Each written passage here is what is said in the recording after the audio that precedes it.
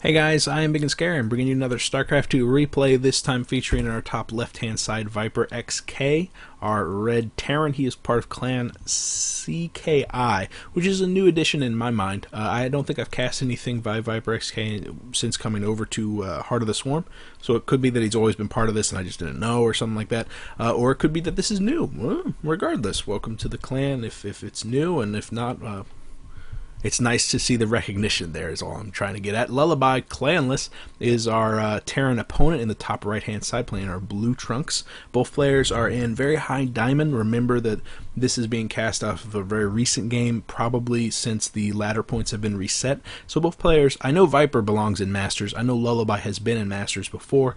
Probably both players belongs in Masters and would kick over to Masters very, very soon. But at the time of this game being played, they were both in Diamond, I believe.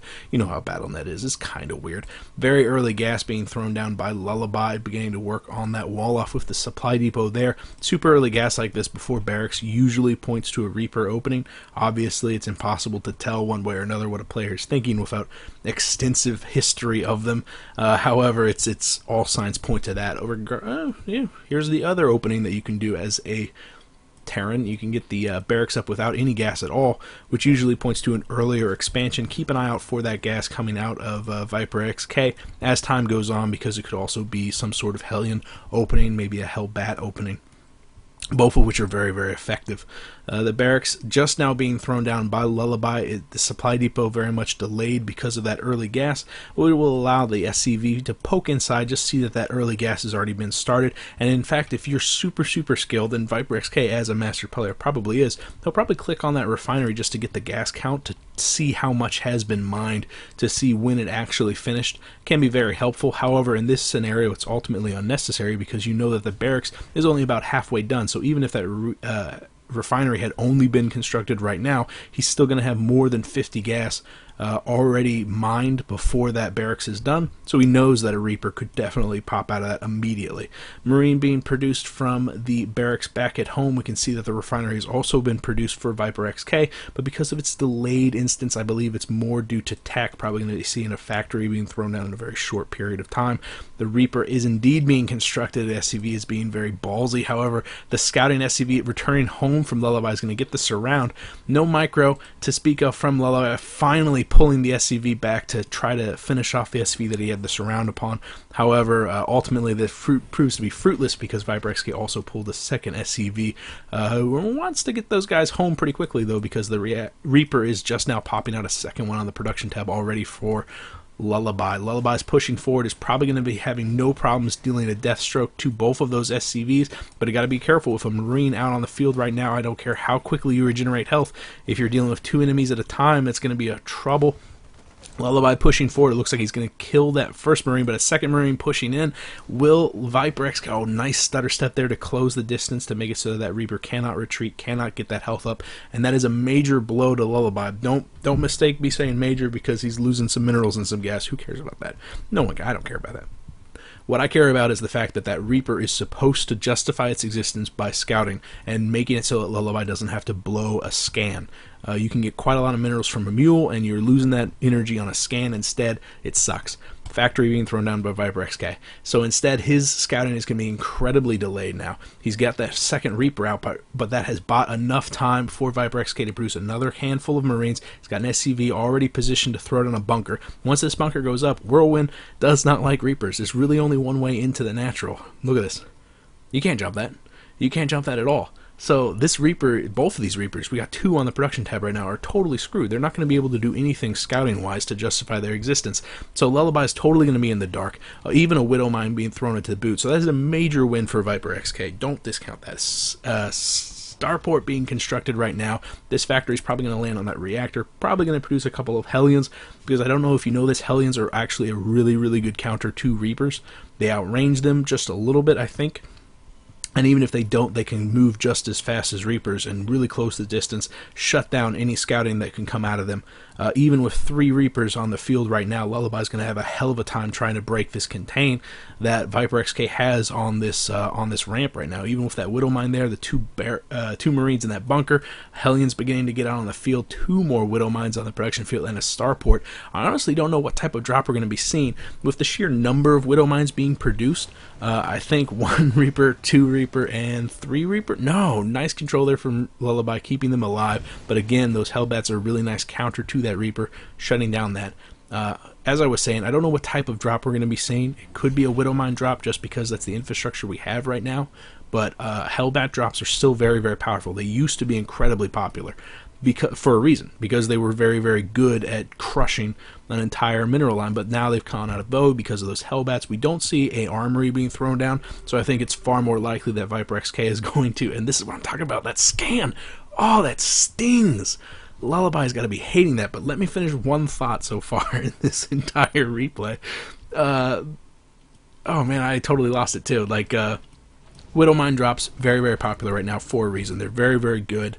Hellbats have obviously reduced Hellions into a supplemental role. They're not nearly as popular now as far as drops are concerned. We saw the scan come out of Lullaby. That sucks, but it's because it's necessary, because he just hasn't had the scouting so far. I like this tech switch up. He's got 2 tech labs on his barracks right now, and getting those Marauders out there is going to allow him to deal with the Hellions down here, if you can look at my pointer on the minimap. However, this is far more important. Burying 2 different Widow Mines at the same time the strike is going on in the mineral field. Wow, look at that. Forcing an entire pull away. We can see the 8 workers have gone completely down. The Marines are going to have to boot scoot and get out of there as quickly as possible. Like the switch up, producing the Widow Mines in 2 different corners, actually lifting off one of the Widow Mines, forcing another scan. That is a second scan, which I think Select has shown us that that's 270 minerals per scan is the best you can pretty much hope for right now on the maps that we have out in the field right now. So that's 500 minerals just wasted because those Reapers didn't do their job and get up into the base. If he had seen that these Widow Mines were coming, if he'd seen the infrastructure he was dealing with early on, he might have had a Widow Mine or a missile turret thrown down to deal with these drop plays. As things are now, ViperXk is just playing with him. He's going to be taking down this tech lab, which is working on the stem, or would have if the Marines and Marauders weren't in position. But nice little bait and switch, pulling those Marines in there, but the majority of those are Marauders, which do not have an issue at all with dealing with the Widow Mine. Nice pickup by ViperXk to lift them off. Where'd he go? I flew right over him. He lifted up the Widow Mine, and by lifted up I mean unburrowed it, making it so that that Widow Mine could be lifted off into the medevac. We saw another scan being thrown down there because it was so fast as the medevac was flying over the Widow Mine that he picked them up. Lullaby didn't actually notice it, forcing another scan. That's a 3rd scan right now, and that is just absolutely brutal. We can see the Widow Mine in the medevac moving in just a little too close to that missile turret, not taking any damage. Nice control there by ViperXk. Doesn't want to drop off his units any closer to that missile turret, though. Suiciding in that last Widow Mine is probably going to force another scan if it wasn't for that defensive missile turret already there, offering some static detection. Good control there by ViperXk, realizing that that detection is really going to destine that Widow Mine to fail. And I think that Widow Mine's not long for the world at all. Neither is that Marine. But ultimately, what has this accomplished? He took out 8 SCVs in that initial pressure, forcing another pull from all those SCVs, cutting down substantially in the mineral income. We can see that the infrastructure is a little bit behind for Lullaby, not really where he wants it to be. Ultimately, he'd want those medevacs to be on the field. He's already dealing with drops from Viper, you know, and he hasn't had any medevacs to speak of on the field at all. So that's just absolutely brutal to him, especially with the sheer number of Marauders he's got on the field right now. They're very ponderous units. They're very heavy hitting. He'd love to see them exchanging blows at the ramp of ViperXk right now, but he can't. He has to keep himself cramped back at home, and it's giving Viper all the time in the world to throw down these Widow Mines in defensive positioning for the inevitable push from Lullaby. 70 over 110. This is absolutely brutal. We see the armory on the production tab. ViperXk is going to be switching over to Hellbat production as soon as this last round of Widow Mines pops out. He's got the double Evo chambers. What is he on? +1/+1? Just +1 weapons. But he's got that combat shield, and that's weird that we don't see combat shields coming out from Lullaby. That can definitely add some longevity to your Marines, especially when you see the splash damage from those Widow Mines already out. Ultimately, I'm looking at this unit composition and I like it, but what he's missing is medevacs. He just doesn't have the sheer number of medevacs. We have 4 supporting Vipers, standing force, and Lullaby has 1. Congratulations, you guys are screwed. So if Lullaby decides to actually engage ViperXk's army, stim or no, he's going to get eaten alive. And yeah, he's got those Marauders, and those Marauders are very, very heavy-hitting army units. They have a lot of HP, but that only helps whenever you have a prolonged engagement. A little bit of a Hellion run-by going by, but with the Lullaby keeping his units close, he's probably not going to be losing too many SCVs here, really not doing any damage to the economy at all. Ultimately, a wash for ViperXk, and I was looking at the minimap waiting for that other round of Widow Mines being thrown in. Look at this Widow Mine placement, really nice, right along the run by edge at where you'd expect Lullaby's army to go. ViperXk positioning his units in the shrubbery, but again, I just can't tell you how important it is that this large disparity of medevac numbers is. It's basically 2 to 1 right now of medevacs against medevacs in the favor of Viper. And yeah, he's got a huge number of Marines, but those Marines are very, very mobile, and they're going to be able to kite back this force from Lullaby into the waiting arms of all those Widow Mines. Here goes the push. It looks like Lullaby has the superior concave, but with the superior medevac count, I think ViperXk is not going to have a problem with dealing with this. Again, kiting him back into the arms of those Widow Mines, but I think Lullaby knows what to expect, so he's pulling back. He is attempting to take the third right here, but realizing it's way too ballsy, pulls back. Do we see a third? We see the CC has been constructed, and ViperXk is actually electing to lift it off and produce the orbital back at home, actually producing a plethora of missile turrets to defend them. What's his static defenses back at home? Just a single missile turret on the port side there, and oh yeah, more than a handful protecting his main base. So very nice there, very nice there. ViperXk just cementing his lead right now. What are our upgrades at? We're at +1/+1, right? Yeah. +2, more than halfway done, finally getting combat shields. I think Lullaby is going to force an engagement as soon as he gets those combat shields, and it will be coming in just a couple of seconds. Double scan, probably one from each player. Probably Lullaby scanning his front door just to see if that Widow Mine is indeed there. There goes the, wow, a stim for a single Widow Mine. That's, I mean, whatever. You want to make sure you get that kill, and if the digging claws had been researched, he probably would need that stim for it. Pushing forward, got to be careful with the Widow Mine on the left side. No, there goes it.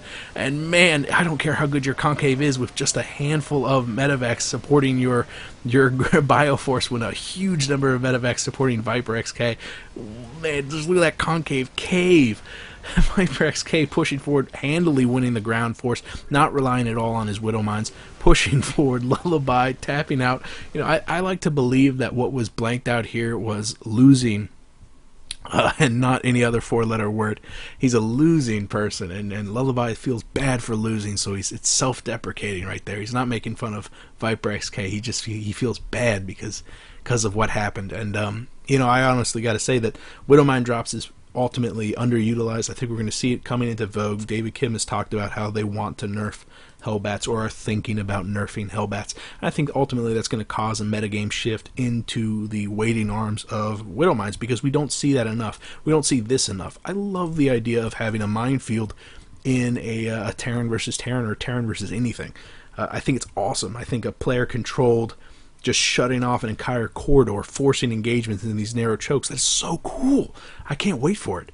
But we don't see it. It's not popular because Hellbats are too good right now. And ultimately, when we see Hellbats begin to shift away in the metagame, we're going to see more and more of those Widow Mines, and that's going to be banging. You know what else was banging was this game. Thank you, Viper, for posting this game. This is awesome. And thank you for watching this replay. So if you have a game you want me to cast, you could PM me here or on Reddit. One way or another, I will see you guys later. I am Ibigandscary. Bye.